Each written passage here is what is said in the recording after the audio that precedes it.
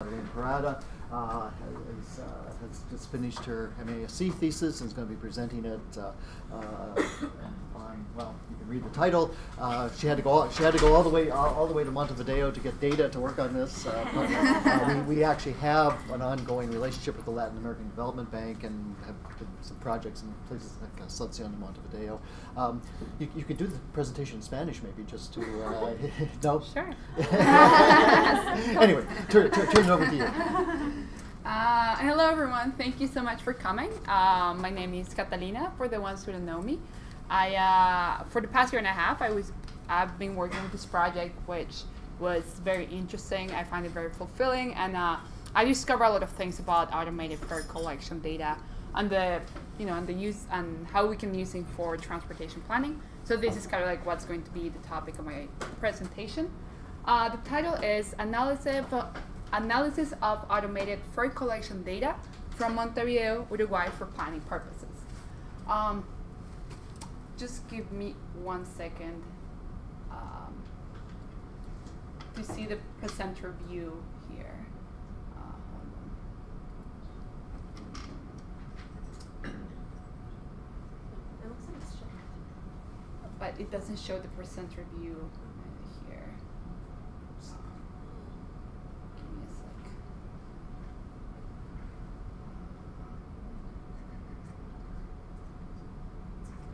Okay, I'll just. Okay. Yeah. Oh, I see. Oh. Now we want to be opposite. Okay, do it again. I just changed one. Okay.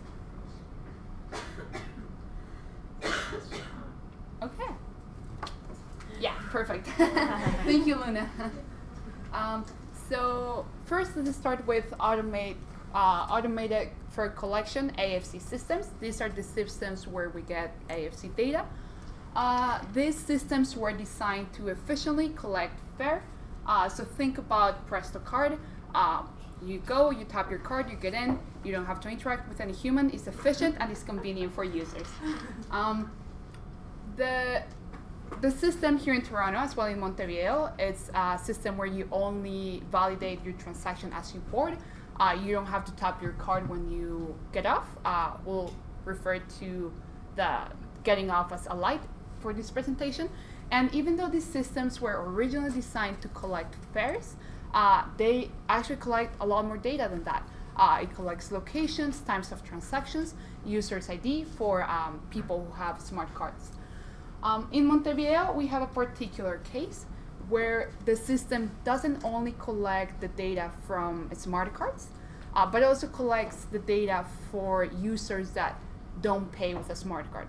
So if you pay with cash, the system will record this transaction and will give you a little receipt with the details about the location, the time of your transaction, and the route you're taking. This is quite unique for automated fare collection systems. And as I mentioned, whether you pay with a smart card or with cash, you get a receipt from the machine. When individuals are boarding the buses, they also get to select what kind of trip they want to make. So there's two different kinds of trips. You can do a 1 hour or a 2 hour trip. If you pay for a 1 hour trip, it means that you can make as many transactions within an hour, and the same for 2 hours. So now, the location of this study is in Montevideo. Montevideo is the capital city of Uruguay, in the southeast of Latin America. The transit system in Montevideo is a bus-only system. It has 144 bus lines and over 1,200,000 transactions per day. It serves the city of Montevideo, which is around this area, but it also serves the department of Montevideo, so like a province, which is this, and some areas in the neighboring departments. Canelones over here, and San Jose behind the big map. So this automated fare collection data had not been available for research purposes, and we're able to get our hands on this data.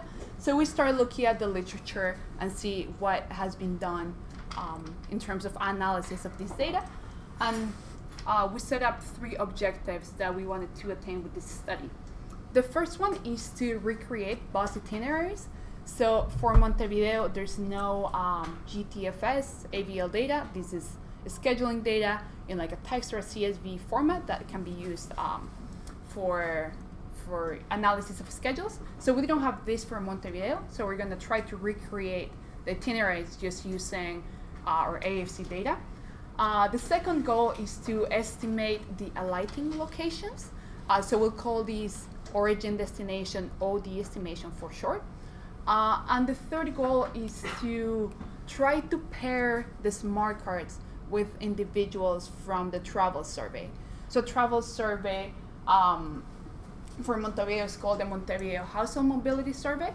So it's a survey that interviews a sample of individuals and asks them about their demographics and their travel behavior. So for our study, we're interested in matching those individuals that ride transit with the smart cards to get some of the information from the household, from the demographics to our smart card data set.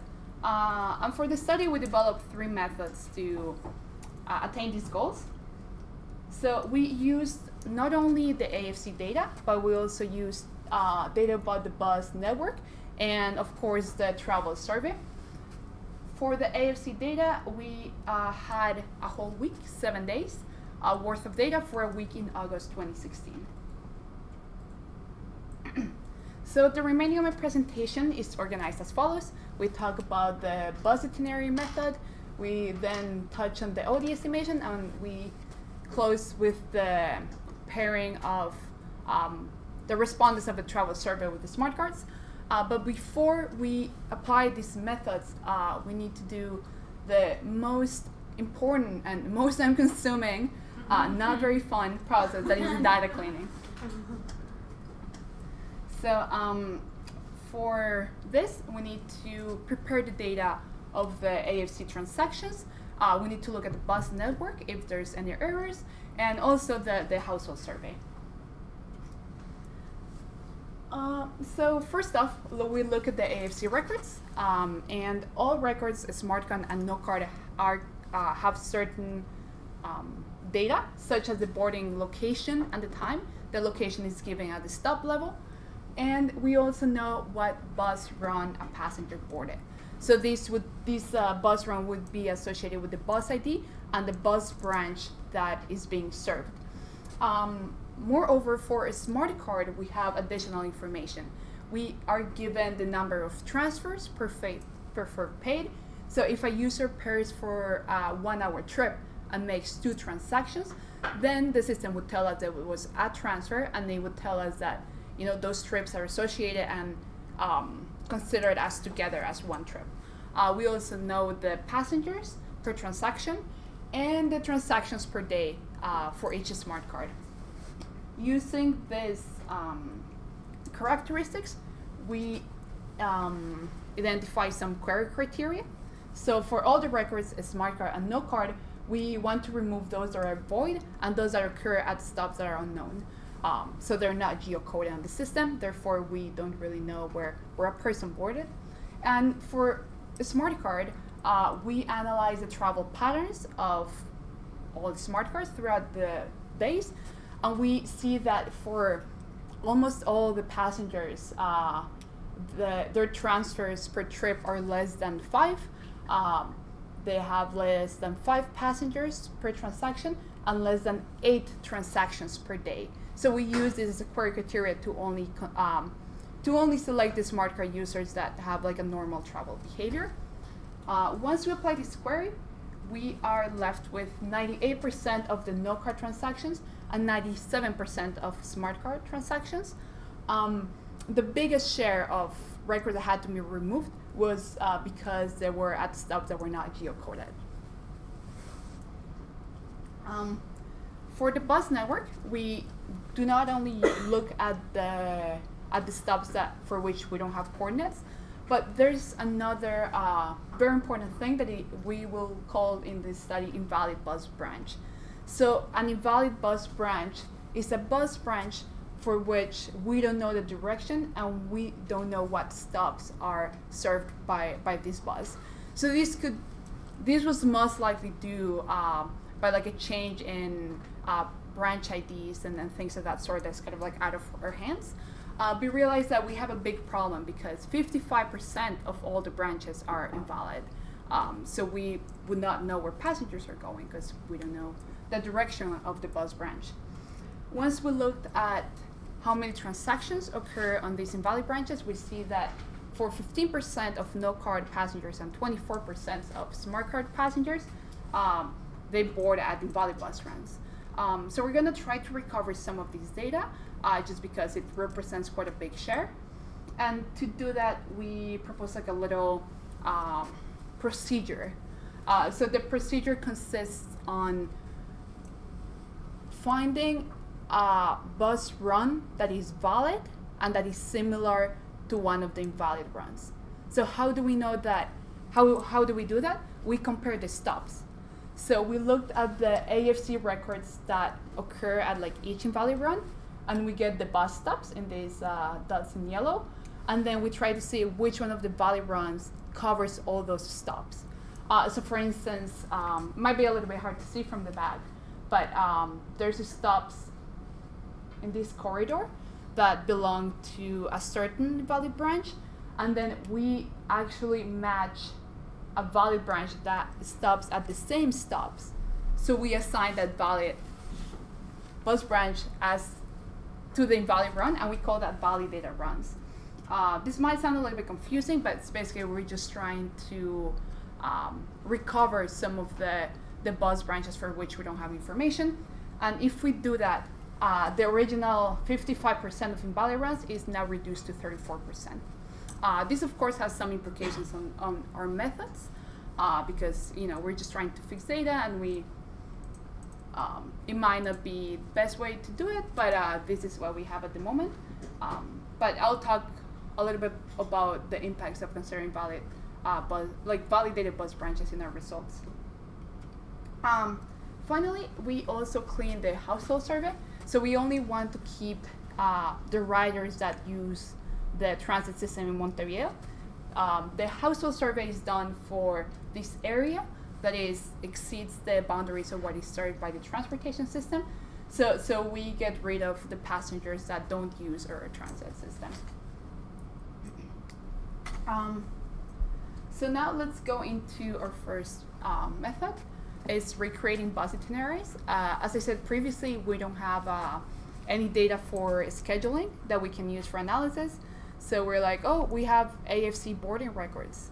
We could use them to know what time a bus arrives at certain stops, just using them.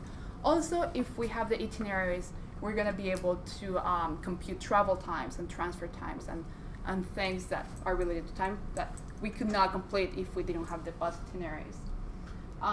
So here is a schematic example of our algorithm that identifies bus itineraries. So the stops with the circles are stops for which they're boarding records. So the stops with just the little buses are stops where the bus doesn't stop, it doesn't stop to pick up passengers. So we don't have AFC data. As one would imagine, there's quite a bit of boardings at the beginning, but once it approaches the end, there's no boardings.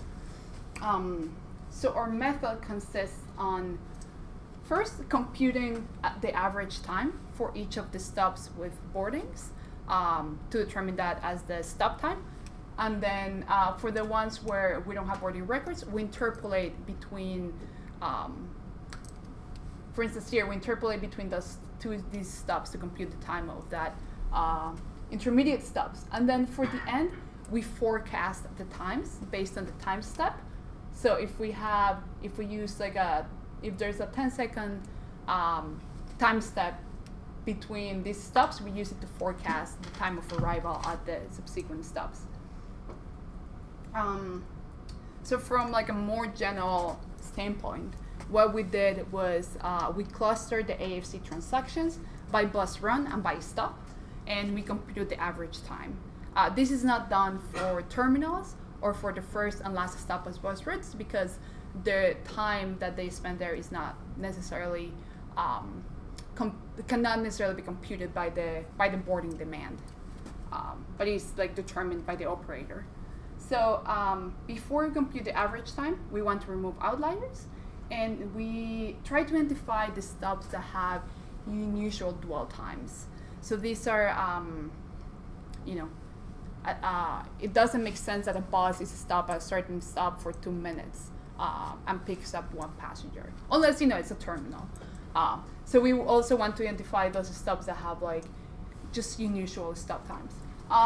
This methodology has been proposed by Fury in Singapore for the bus system.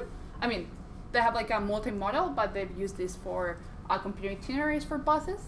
And some other researchers also in Singapore have actually developed a full dwell time model using AFC data. So to determine what is a unusual dwell time, we rely on first the Transit Capacity and Quality Service Manual. And this manual recommends a passenger service time. So passenger service time is how many seconds per passenger is considered acceptable. And this is of 4 seconds. If we apply it to our data set, we have to get rid of 70% of AAC records because everything else would be considered unacceptable dwell time. So this might not be the best indication for our data set. So then we try to find if there's some sort of pattern for stops that have like a high service time, if they occur at a certain location or a certain time or certain bus routes. We can't find because there's high dwell times for all the stops on all routes and at all times. There's not really a pattern. So what we do is we plot the dwell time to the passenger boardings. And what we find, there's a trend. So it means that for more passenger boardings, the dwell time increases. So if you have one person, the bus, might take 1 second, but if there's 20 people, the bus, is going to stop there for, let's say, 30 seconds. But the R-square is not very good. It's 0.38, and then, but this is kind of like the best indication that we can use to say what is an acceptable dwell time. So we use the slope of the graph, that is 10 seconds, and we say that 10 seconds per passenger boarding is acceptable.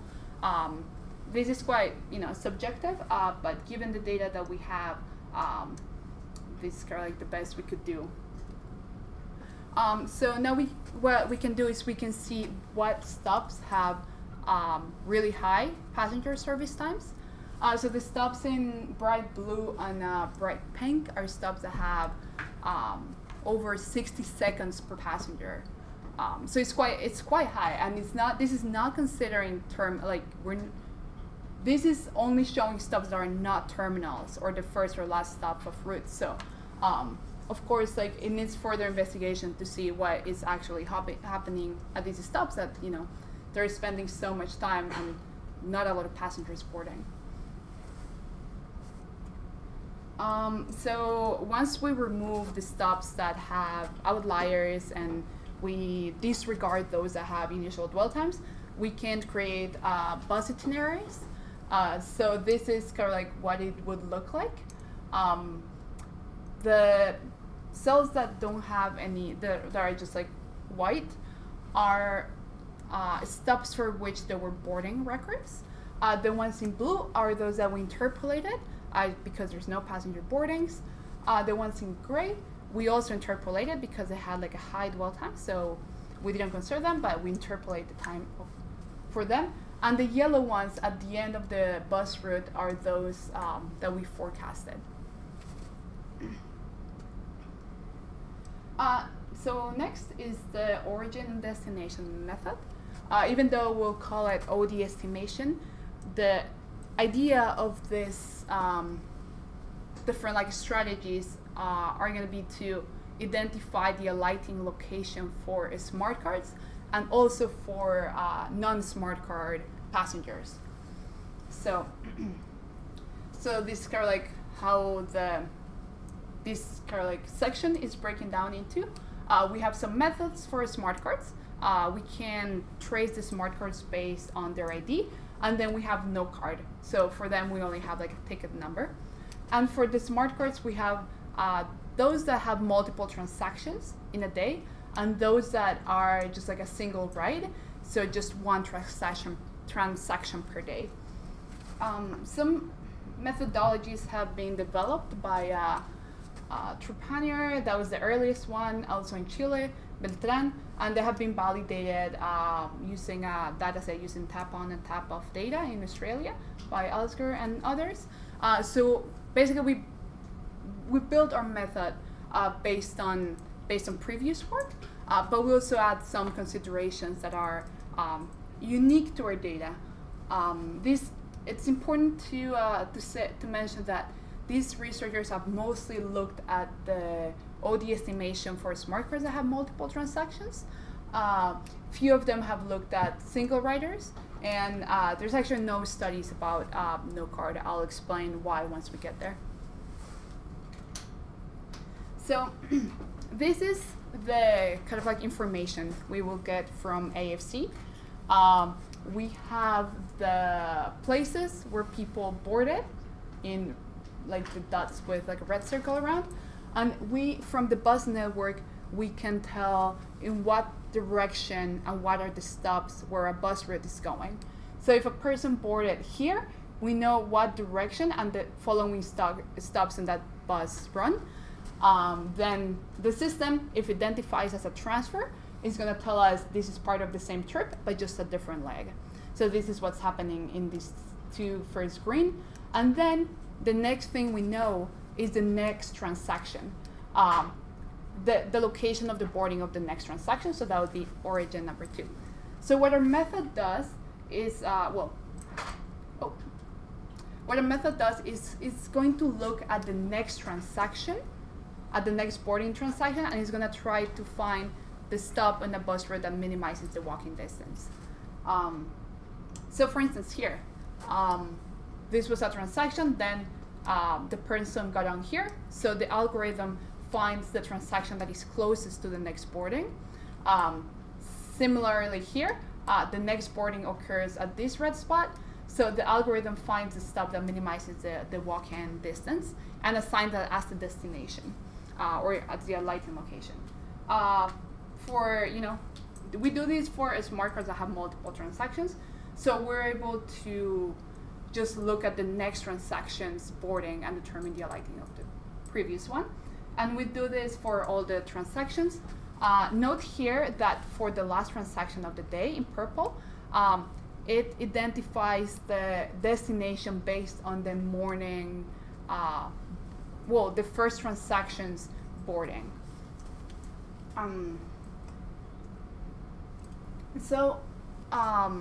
As you would imagine, there has to be some considerations to be able to make reasonable decisions in terms of what is considered an alighting location and what is considered, what we will consider as a transfer and what we want. Just because you can make as many transactions as you want with a fare that you pay, you can make multiple trips. So we're going to try to determine, we're going to try to identify some of these trips as well. So first, we allow a maximum walking distance of 1 kilometer. So this would be this distance right here between alighting and boarding. We only allow people to walk actually 1 kilometer. And the maximum transfer time, we set it at 30 minutes. This has been validated by Oscar and some other researchers. So what happens is that if a person spends more than 30 minutes at a location, there must be an activity going on there. So instead of consider that as a transfer, we consider that as like a trip standalone. Also, if a passenger takes the same bus line in the same or opposite directions, we don't consider that as a transfer, but we consider that as a trip. So for instance, if a person takes a bus in one direction, gets up, and then takes the same bus, we can safely assume that there was an activity going on there, because otherwise there would be no reason for the passenger to get off. And same, if the person goes to a place and then takes the same bus line to get back, there would be an activity. So there is not a transfer, but 2 different trips. We apply this algorithm to all the 7 days of data that we have. So all the smart cards that have multiple transactions. The smart cards for which we could do this are around 50% of all the smart cards. And this happens because around 40% of this, 30% of the smart cards had transactions and invalid runs. So we couldn't apply this method to those, and we need to get rid of those. And then like a 10% were people that only had only 1 transaction per day. So these are the results for the smart cards that have multiple transactions and all their transactions are invalid and valid data runs. We estimate the alighting location for almost 88% of transactions for all the weekdays. This is quite high compared to other studies that have done like a similar approach. And we can attribute this actually to the quality of data in terms of collecting the stop and the time and the bus run. For 67.5% of the smart cards, we can estimate complete trip. We have complete trip chain. So that means that all their transactions they made using transit, we can estimate the alighting. So we know the boarding and the alighting. So that would be considered like a trip chain. But this we know the boarding and alighting of all their transactions from 1 day. So that's like a trip chain. The average walking distance is 179 meters. The average on-board time is almost 19 minutes, and the average trip time is 30 minutes. We get the on-board times and average trip times using the data from the bus itineraries we built.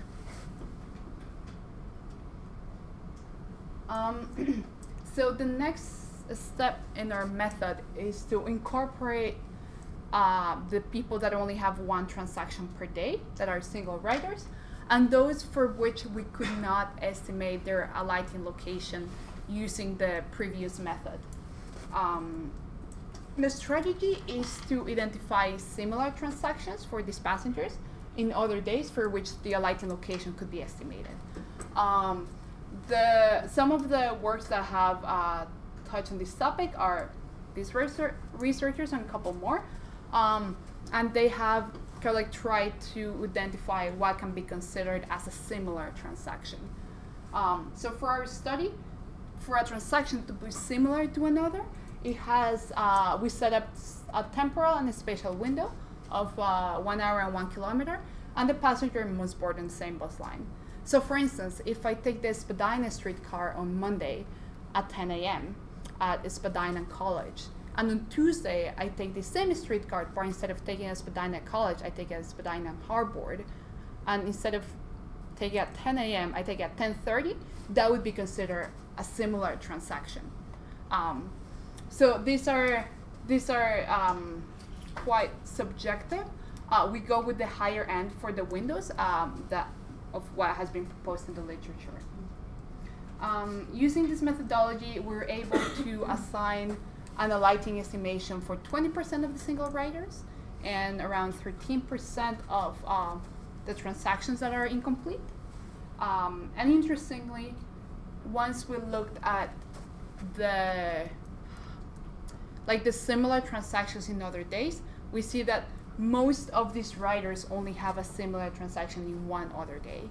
And 2, 3, 4 days, they don't have similar transactions that look like.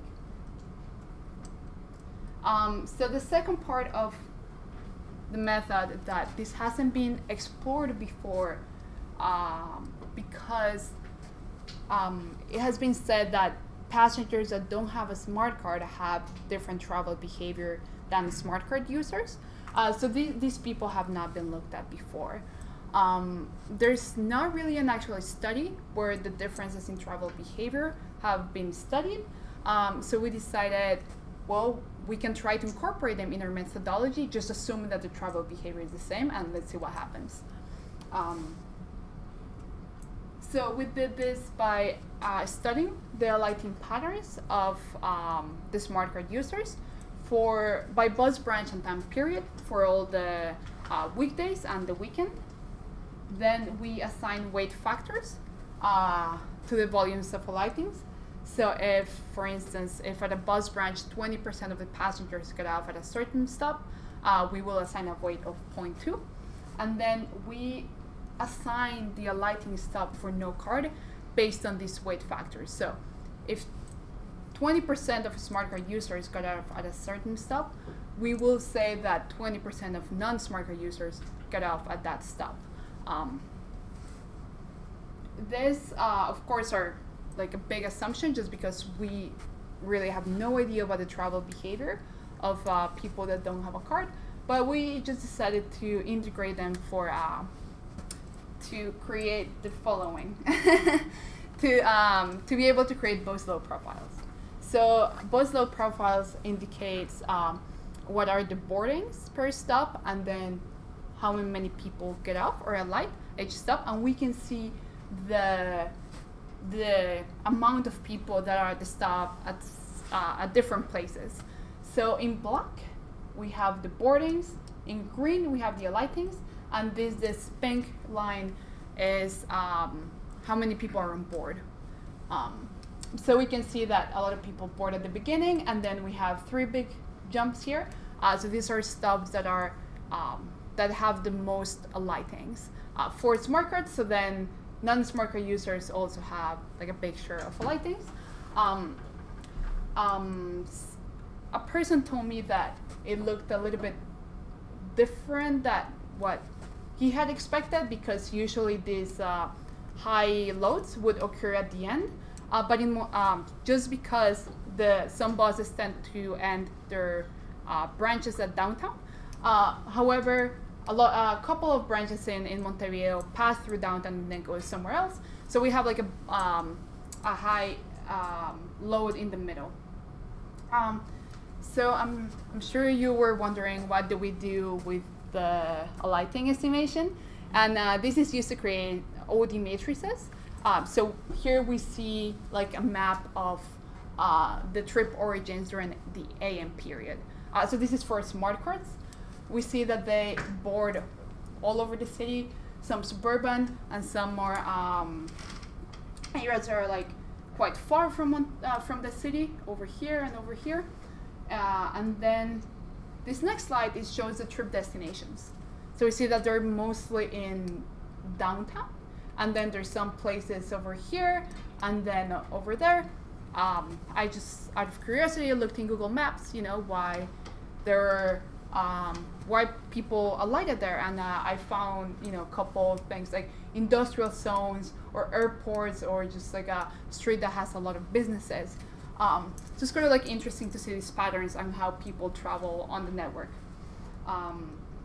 Another thing that we can look at is the transfers per stop. So these graphs show the volumes of transfers in the PM period at a stop level.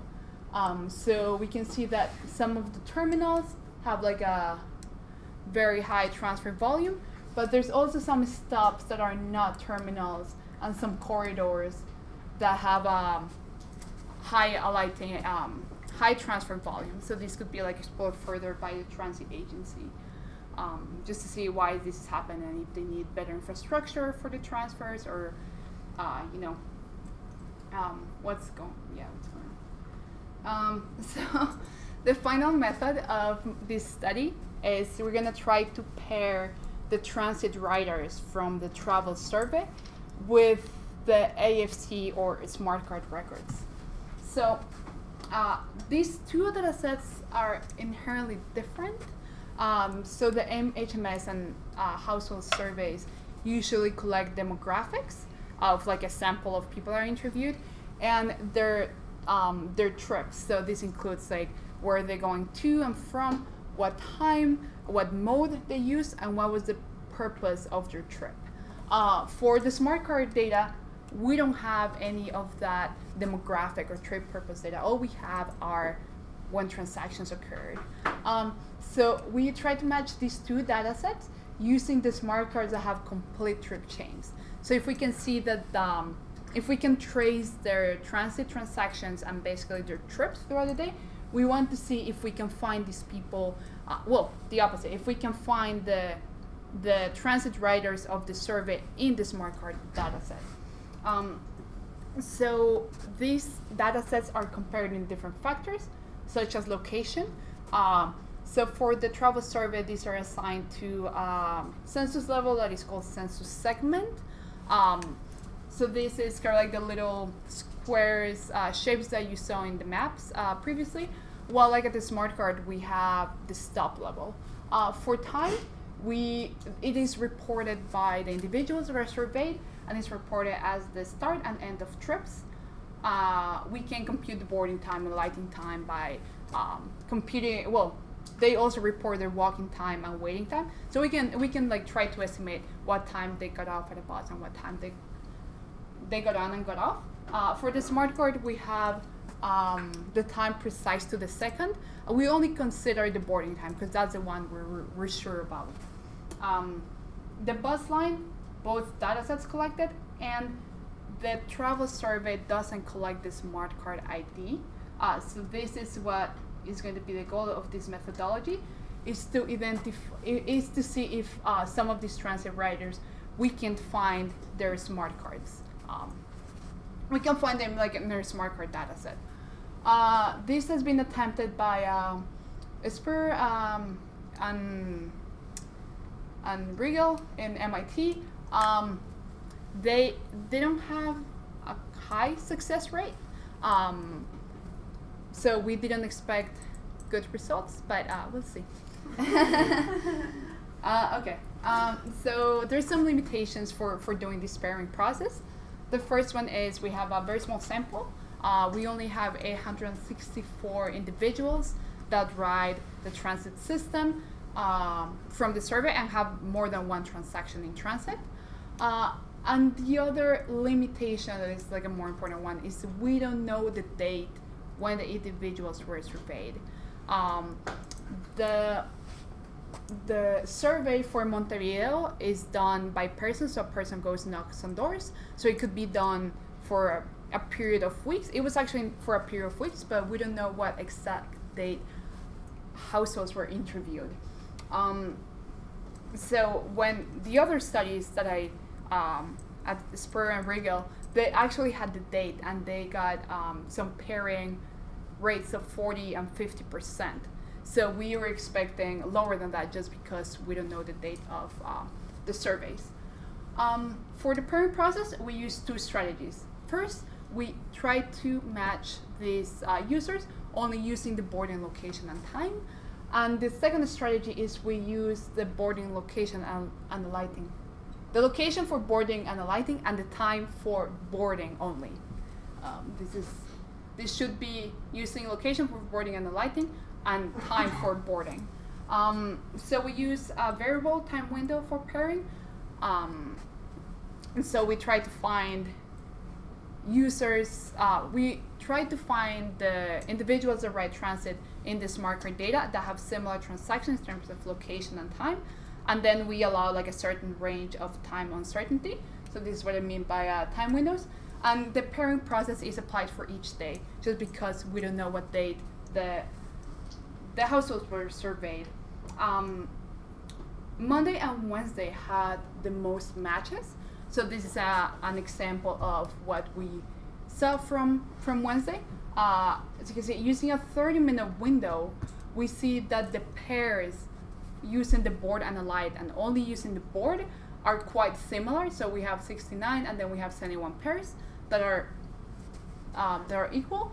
And then the increase rate here, this column means how many more people could we capture if we only use the board method, where we only look at the boarding location and time.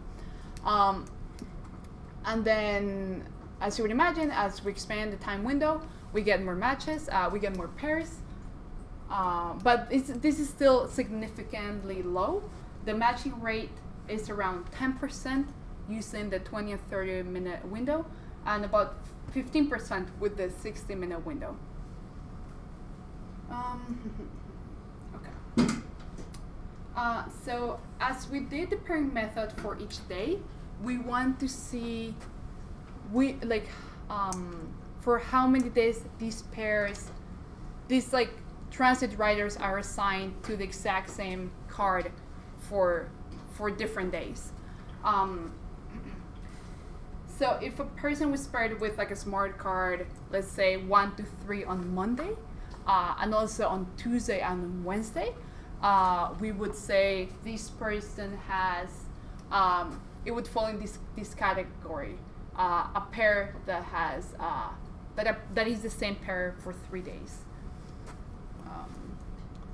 Like, I don't know if this necessarily, like, it's a little bit hard to explain, but it's basically like for how many days the pairing process assigns the same smart card ID to an individual. And interestingly, we see that if we only consider the boarding, time and location, we get more pairs. But these pairs are only similar, are mostly similar for 1 and 2 days. But if we use the boarding and alighting location and the boarding time, we see that we're able to capture some pairs that this could indicate that there's some sort of regularity in using transit for their trips. Okay. So I should have shown this before. But yeah, basically it's indicating how the total pairs just using the boarding, alighting, and time is higher than the pairs for using the boarding and alight. But yeah, we capture a lot more individuals that in 3, 4, and 5 days.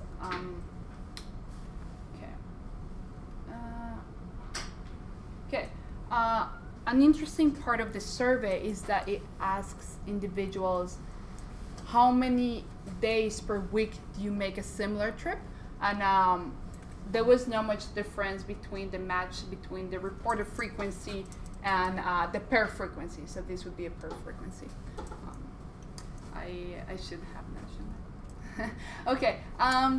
So now that we've covered the 3 methods, let's talk a little bit about like the inclusions of this study. The bus itineraries were using like a 10-second acceptable service time. And this was subjective, but we were able to, using this method, capture 90% of the passenger records and assign alighting times for 96% of transactions. These results can be cross-examined with the scheduled data that is not available for Montevideo, but once we were doing this study, that data wasn't available. The next conclusion is that the OD estimation for smartcard was quite successful with almost 88% success rate. It's significantly higher than any other systems. And there is, of course, more data to study transit regularity. So once we assign like the time windows and the spatial windows, this will be better if we can do it for several weeks instead of just using 1 week of data. The OD estimation for no card, this is something that we attempted to do, but it needs to be validated just because we don't know how different the behavior of no card users is from the smart card users' travel behavior. And finally, we were expecting a matching load rate for the travel survey with the smart cards. So, you know, we can make several suggestions about collecting the smart card ID on travel surveys. But if we do that, we would be expecting like a 40 or 50% matching rate, as other studies have done. For future work, well, AFC and other advanced data collection data, ITS data, are a hot topic right now to integrate in transit planning and for just evaluating transit systems. The AFC data, so this is kind of like data set that I've been talking for almost an hour, can be used for transit planning and system operation and evaluation of the transit systems. And of course, there's limitations with the AFC data set because it only records details about transactions. But these limitations, so not collecting demographics or not collecting trip purpose, could be overcome with onboard surveys or just validating and calibrating our methods. Okay.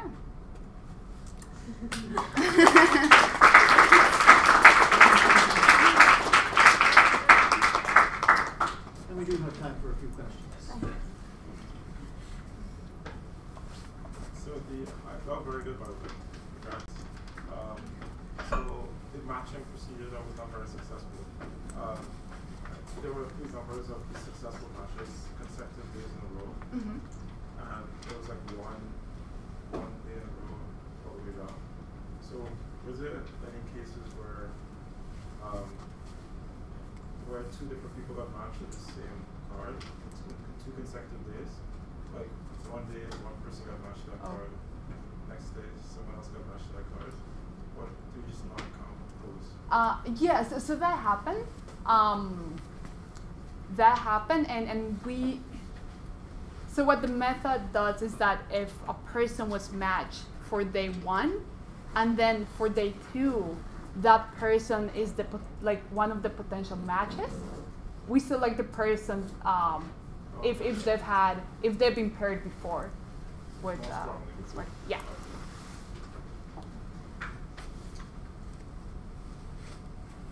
Over here, Catalina. Oh, sorry. Could you go back to your dwell time regression model? Give me a sec, yeah. Oh,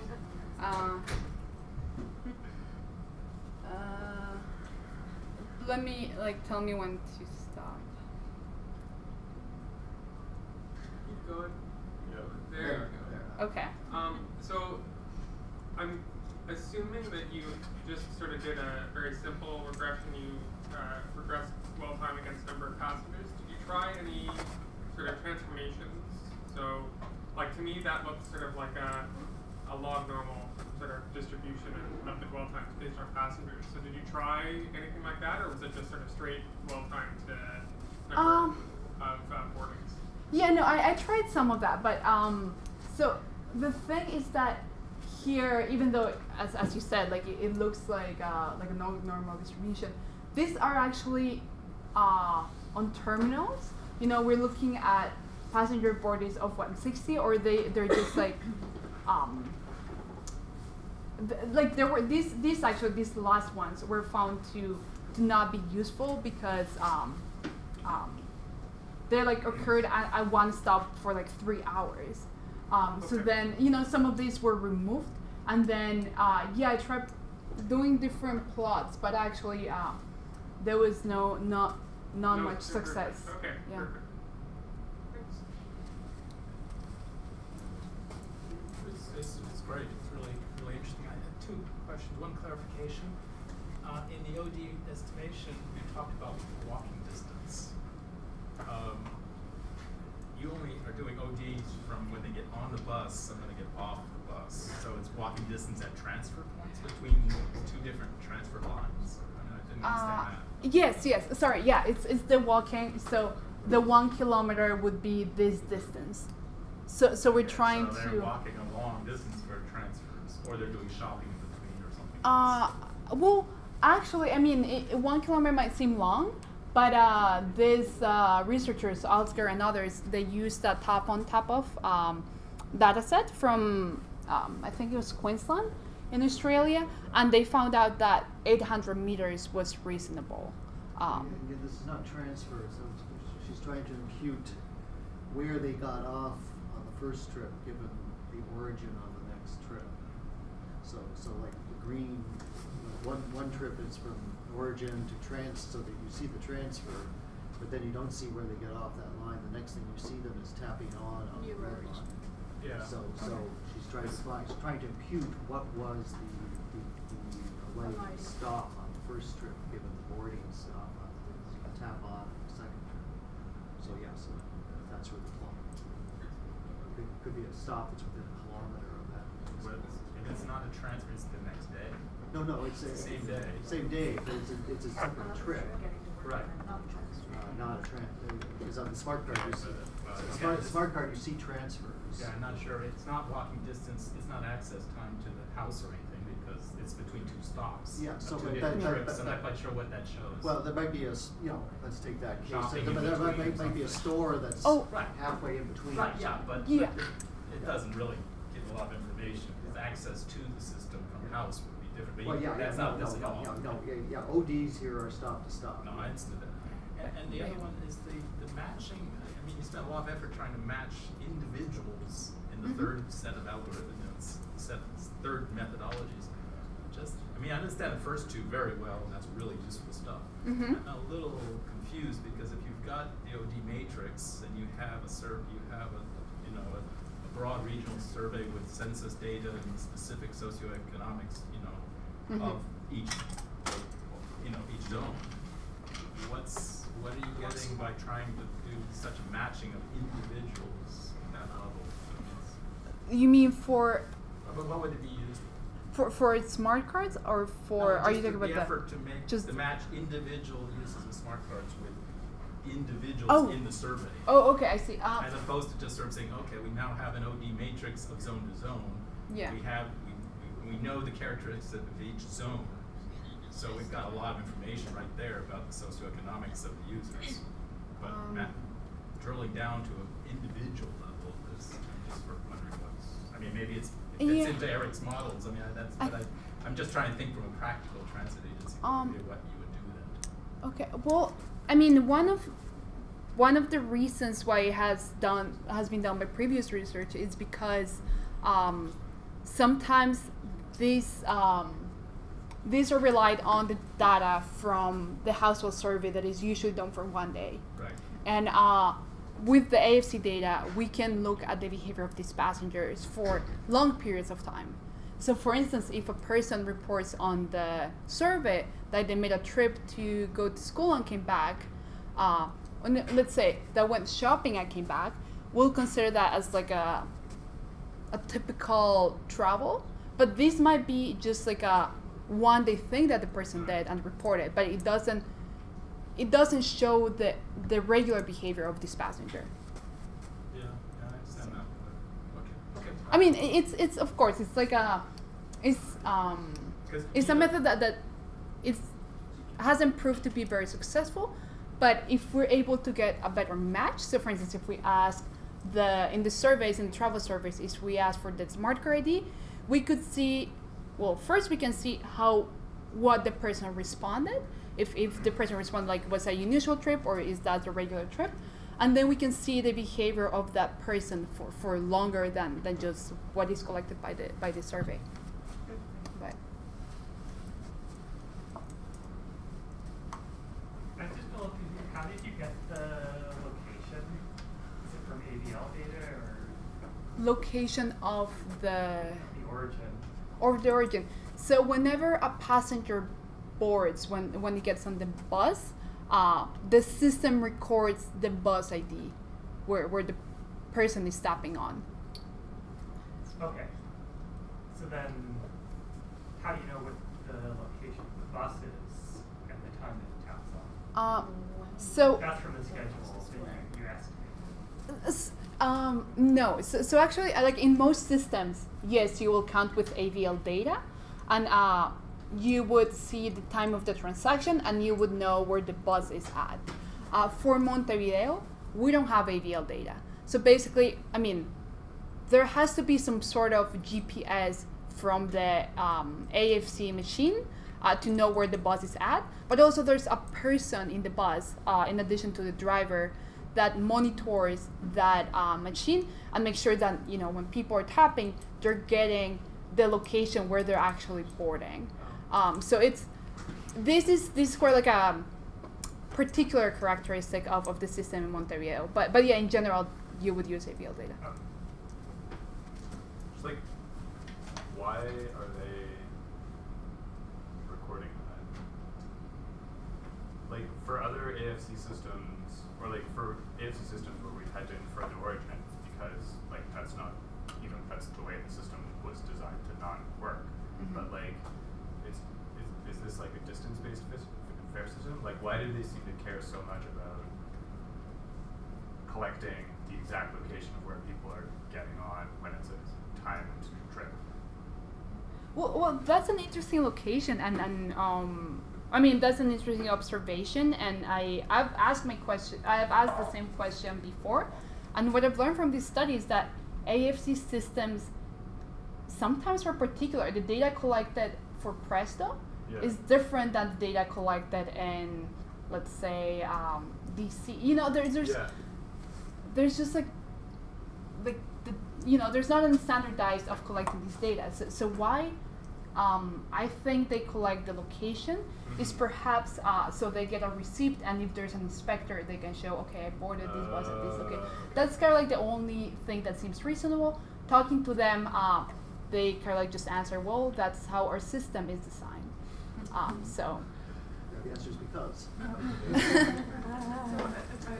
So I went down to Montevideo about this, get this project going, and I don't know, but it could be because the whole system is private operators, many private operators, and they collect one fare, and then somewhere back in the back, they have some way of distributing the revenues out to all those operators somehow, right? So it's a very different system than we're used to, right? That's probably right, because the stop IDs are unique to each private operator, the runs of those operators, so then they can just add up all the ones that are on company A and company B. It's not TTC running around there, it's... Yeah, there were like 4 private ones that now became like an integrated system. And that's why you have to tap on every time you transfer, unlike here where you just tap on once, right? Exactly. So our data set's not going to be as good. There would be just more uncertainty for estimating, because you have to assume where, like, what direction the person went. So that's. I'm sorry for the screen, but that's kind of like one of the reasons why we have such a high success rate for estimating alightings of, over 90%, because we have all the information about the transfers and all the tap-ons. Well, if you look at other studies, there's inferences about like what direction the bus was going. If they don't have to tap their card for transfers, they have to assume that there was a transfer. So things of that sort made our study a little bit more, like a little bit easier, I would say. Okay, it's more than 10 minutes past the hour, so I think we will bring it to conclusion. Thank you very much, guys.